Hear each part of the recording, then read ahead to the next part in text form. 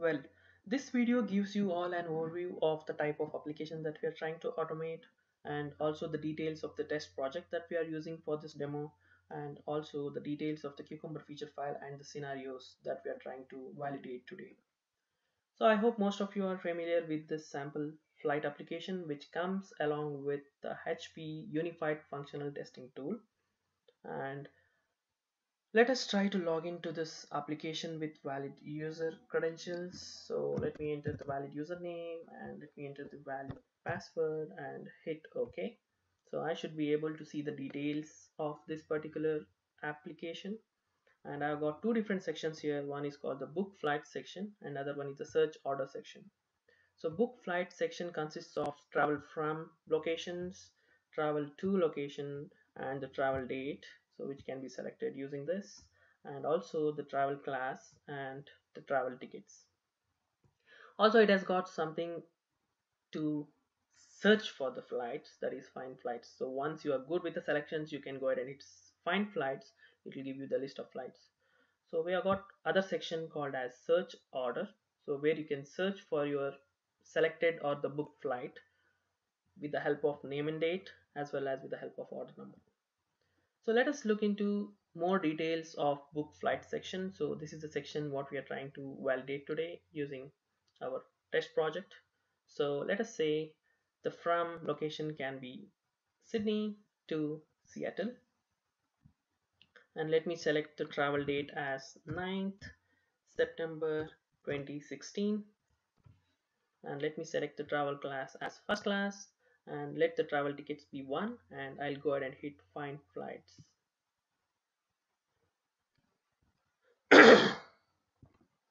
Now I should be able to see list of flights in the select flight section. So this scenario will be validated with the help of test project today, where I try to select from flight to flight and go ahead and hit search, and I should be able to see the list of flights for the search criteria that has been opted by the traveler. Let us get into the test project. So I'm making use of a page object model and the factory design pattern, so where I've defined the page objects in this particular Java class. So it is trying to find this particular object with the help of XPath, and it is nothing but the username field and the password field and the submit button, from field to field, travel date, travel class, etc. So these are the test objects that you need for validation in scenario. So I've also got a definition class which gives you more details on the actions performed by every storyline. For example, I am logged into Windows Flight desktop application. So this storyline will help me out to log into the Windows desktop flight application. So it tries to input the username, input the password, and hit submit button. So the definition class gives more information on the actions performed by each of the storylines. So let us get into the feature file to understand what is the scenario that we are trying to validate today. So we have got a feature called as validation of Windows Flight desktop application, and we have got a background which says I am logged into Windows Flight desktop application, and we have got a scenario outline which says verify book flight module of the application, and we also got given when then which tries to validate the scenario. So given the book flight module shows up from and to destination, so this storyline just makes sure that the fields that we are trying to perform some actions are available and are displayed. So that is why it goes and just checks if it is displayed or if it is present. So it's just using is element present on this field and making sure that the fields are there so that we can go ahead and select the appropriate value. Similar way, we try to validate travel date, class, and tickets objects on the application. Then we'll try to fill in the information. We'll try to select the travel from information, travel to information, travel date, travel class. Then the traveler should be able to see some available flights. So it should not be zero. We should be able to see some available flights. And we also got a test data in the example section of the Cucumber feature, which is nothing but travel from is Sydney, travel to is Seattle, travel date is 9th September 2016 and travel class is first class. Let me try to run this particular feature file as a JUnit test and let's see how it goes. So whenever the Cucumber feature file is executed, it also logs some information for the user to make sure that it is doing whatever it is supposed to do. So for example, it started with the browser start time or the application start time. So it took some seconds to start the application, which can be 2 to 10 seconds, not more than that. And now it tries to validate the fields. So it is saying that the login username field exists and it is displayed. So the login field exists and it is displayed. So it found the login field and now the next step is to enter the information what we have provided. For example, we have got John as the login username. So it is trying to enter John, and next step is it is trying to look for the password field, and once it is visible or once it is present, then it will go ahead and enter the password.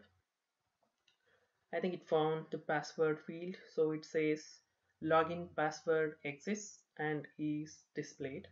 So it is going to enter the appropriate value defined by the user in the test, and then it will try to find the OK button, and once the OK button is present and visible, it will go ahead and hit OK so that we get the next detailed page. I think it found the OK button. So login submit button exists and is displayed. So now it is going to hit OK. There are a couple of challenges and exceptions from this tool since it is pretty new. It started in the last quarter of September. So it is not end of the world, but still we can do a lot more with this version, and the team is working on the next version. So most probably it should be more stable in the upcoming versions. I think we got into the detail page. So we have got two different sections here. One is the book flight section and other one is the search order section. And the storyline says to validate the fields before it has to operate on it. So it tries to validate each of the fields. So the log file says I am logged into Windows Flight desktop application, and it also tried to find the travel from city drop down box. It says that travel from city drop down is present. So now it is trying to find the travel to city drop down. So it is trying to find that now. So once it finds the travel to city drop down, it is trying to validate the other objects which is present on the book flight section. Winium is a separate driver, so the script or the code has to communicate through that driver and then only it can validate the fields. That is why there is a small delay here, but it can be due to the machine what I'm using. So most of the times it will be hosted on the server or a virtual grid. So definitely it should take very less time and it should be faster still. But since I'm using my own machine, so maybe it's taking few more seconds to communicate with the Winium driver. But still it told that travel to city dropdown is present and the book flight module shows up, and it found most of the objects in the book flight module and it's good now in the book flight section. And now it is trying to find out the travel date, and travel date is present. That is what it says. So travel date is present. So looks like the travel class field also exists. So from field to field, date, travel class, and it is trying to look for the travel tickets now. So once it finds the travel ticket, then it says that the complete book flight section is okay, and all the objects on the book flight section is visible and good for the next set of actions that we are trying to do. So let us wait, and yeah, looks like the travel tickets section is present and the module looks good. So now it will try to select the appropriate values for from city and it tries to select the appropriate value for to city, like from and to destinations. So it's good. Now it is going to enter the travel date, which is nothing but 9th September 2016 that we have defined in the cucumber examples what we have. So it should be able to find the field and enter the appropriate travel date. So once it enters that, it will have to look for the travel class. So yeah, it found the travel date field and it is trying to enter the value from the examples, that is the test data what we have. And next step is it has to find the travel class. So driver is taking a little bit more time and it hit find flights now. So the validation what we have here is to make sure that for the search criteria it shows the list of flights, and once the list of flights is available, then we are good with that scenario. That scenario just passes and we make sure that we are good. For the search criteria, we have got list of flights and that scenario passes, and we can get into the details of the reports. So it needs to find available flights list is present. So that is what is the log, which says that the flights are available for the search criteria and one scenario passed and 6 steps available in that scenario also passed. So we are good. So let's get into the results part of the project. So let me try to refresh this project to make sure that we get the updated results, and let me try to hit feature overview HTML to see the feature file results. So it says that 100% passed and one scenario and one passed, 6 steps and all 6 passed. So total time taken for execution of this scenario is 6 minutes 38 seconds 124 milliseconds. So it again varies time to time. So there are a couple of times where I was able to execute the same scenario in 4 minutes. So maybe I'm trying to record this session and that is also consuming some memory from the machine. So that is why it took a minute or two more. So if we definitely try to run this from the server or the virtual grid server, then definitely it should take 2 minutes, not more than that. So let us try to get into the details of this feature file. So it has got the background which says that the user is logged into the Windows desktop flight application, which took 1 minute, and we have got a scenario outline with the two hooks, which is nothing but before scenario and after scenario. So those are the hooks, and we have also got steps, and which says the storylines, and each storyline took how many minutes or how much time.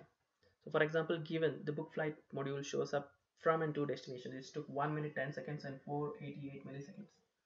So same way, if you see the data which has been defined in examples, that is the test data.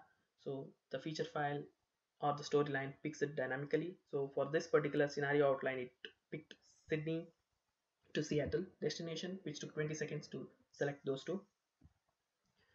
So then the traveler should be able to see the available flights, which took 39 seconds to make sure that there's a list on the search page. So which is not bad, but still if we try to run this on a virtual server, it should take very less time. Looks like we are good. This is something which I wanted to show you all. So let me know if you guys need any help in configuring Winium Windows based automation tool to the project, or if you want to develop something from scratch for your project, which would be well and good. So let me know. And this helps to automate Windows Phone apps, Windows Store apps, and Windows desktop application. I hope you guys enjoyed this video. Thanks.